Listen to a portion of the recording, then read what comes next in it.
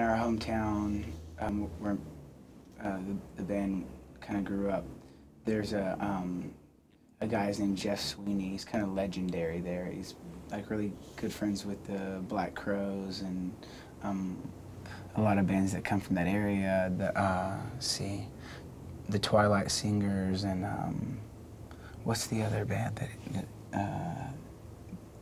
Anyways, so he's just been around and Government Cheese, is that what Government Cheese. Yeah, Government Cheese was kind of like one of the first indie bands back in like the.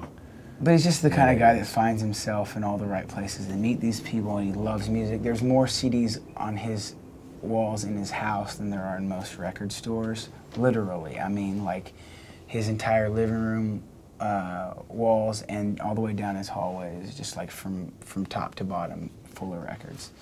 And I used to go into the record store in Bowling Green, and he would every single time just load me up with tons of records to listen to. And he was a huge influence in kind of helping to shape like my musical taste. His name's Jeff Sweeney. Yeah, and then also we're lucky enough that most of us live in Nashville, or half of us do, and there's a legendary record store in Nashville called Grimey's.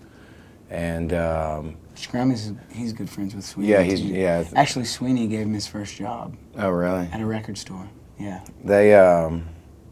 But anyways, it's really cool. They've had everyone from, we did a record inside his record store, like a live record.